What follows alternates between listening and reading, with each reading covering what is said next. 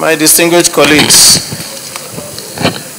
I would like to say to my good friend David, with regard to this bill, that I know that my head is with you, but my heart finds it very difficult to follow you in this particular line.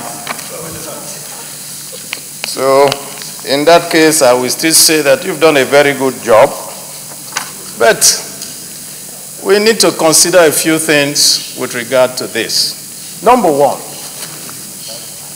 bureaucracy.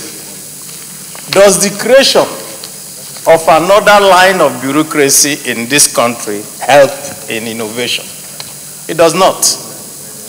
You have said it yourself here in page 2, that Nigeria has 66 research institutions doing research in several different areas. And now you want to create a super structure where all these 66 are going to be inside. How is that going to be possible? Will never look like it's going to be possible. Also, when we go to page 6, where you talked about the objectives of the bill, you simply made a case for the Ministry of Science and Technology. So you have a ministry which does all this coordination according to all that you have listed out here. And yet, you still want us to create another council. So what would the ministry be doing?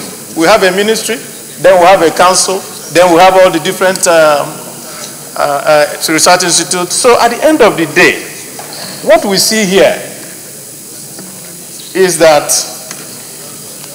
it's very good to want to see, okay, let us see an efficient way of doing things. But sometimes you can't mix two things together. First of all, research is done in different areas. And those research that is done also have part of them in terms of bringing it to the market. And therefore, there is absolutely, to my mind, no need for us to go ahead to find another group of people that we are going to call another name, and then we will simply continue in the same old things that we have been doing.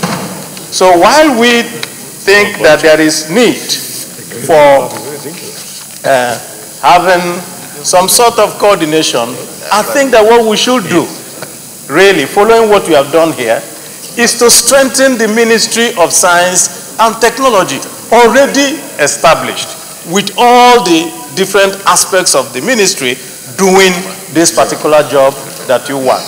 In that case, Mr. President, I do not support that we should go ahead with this. I think that this is the time for us to, rather than creating more bureaucracies, actually see whether we can consolidate and reduce the bloated bureaucracy that we have today. Thank you, Mr. President.